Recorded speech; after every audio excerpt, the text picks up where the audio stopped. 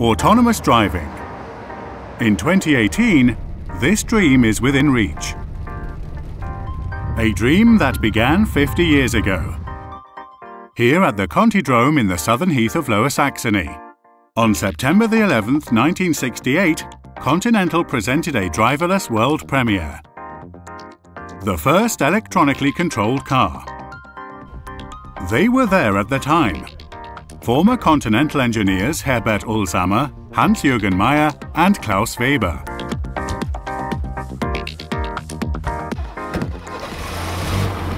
"50 years later, there's more than just a reunion with the legendary Strich 8. Just like old times.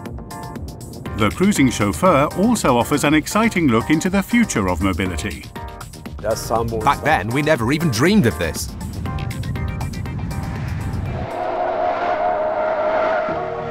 But back to the beginning. Tyre test. Test series R60 K5. Task, abrasion testing.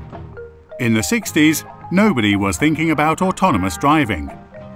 Rather, Continental was looking for a way to improve its tyre tests. The challenge? Inaccuracies of human drivers could easily falsify the measurement results. The aim? Make the driver superfluous.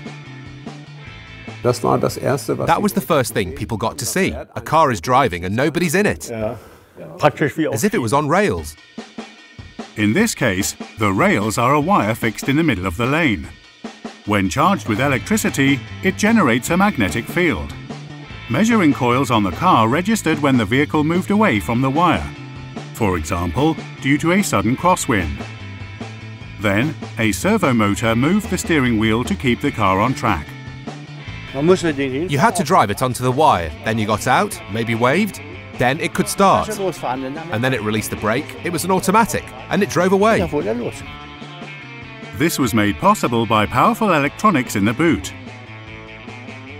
The compressor went there. Did it fit underneath? Yes, it was under it. Well, the box was already this big. The control station could control accelerator and brake pedals, lights and horn remotely. At the time, one of the tasks of Hans-Jürgen Meyer. Every boy used to have a train set, which was also operated from a control panel. And that's how it was with the car. For the guests who came here, it was a great thing. They were amazed. Some shrieked with delight, and it was photographed endlessly. But not everything worked right away. Especially at the beginning, the young engineers still needed a lot of inventive spirit. I put the car on the wire and let it go, and whoops, it went off course. The car didn't play along. So there I was, but in the boot was the electronics, a big box with loads of buttons, and we also know a bit about the control technology, PID controllers and, with several buttons. So I went and really empirically turned the buttons until the car drove along the circuit and didn't go off course. The press and television were enthusiastic about the driverless ghost car, as it was often called. More than 400 media, including the Tagesschau, reported on this groundbreaking project.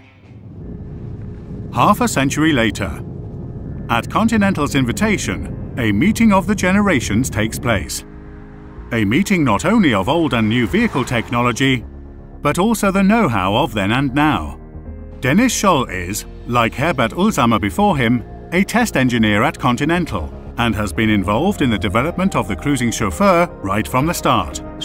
Naturally, the exciting thing is we're doing something completely new. This has never before been mass-produced in the automotive industry. They're all in the race right now. Who gets it first? Who does it? How do you do it? While the 1968 electronically controlled car could only drive automatically along a wire on the test track, the cruising chauffeur as a test vehicle is now able to drive highly automated on motorways, including lane changes and overtaking maneuvers. Prior to series production, it is always supervised by a test engineer. Der Achter damals war schon eine Klasse für sich. The 8 Series was already in a class of its own. Elektronische Steuerung. And with the electronic control via the wire, it was phenomenal. Schon phänomenal. Aber das, was dieses But Fahrzeug, what this vehicle has shown me over the last few kilometres really is impressive. das war schon beeindruckend. Das ist schon This is a development that we could not have imagined at that time. nicht vorstellen konnten.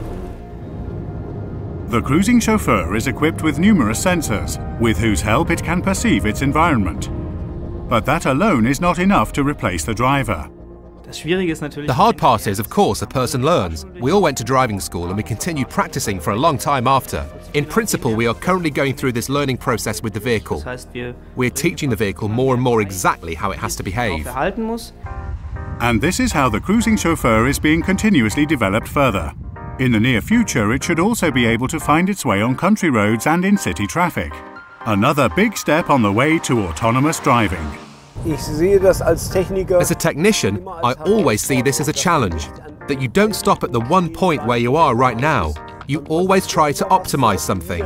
Otherwise, we would not have landed on the moon if the technicians hadn't continued developing and had visions of the future. The meeting of the generations at the Contidrom. An exciting look back at the 50-year history of driverless motoring. And into the future. Thanks very much. You're welcome.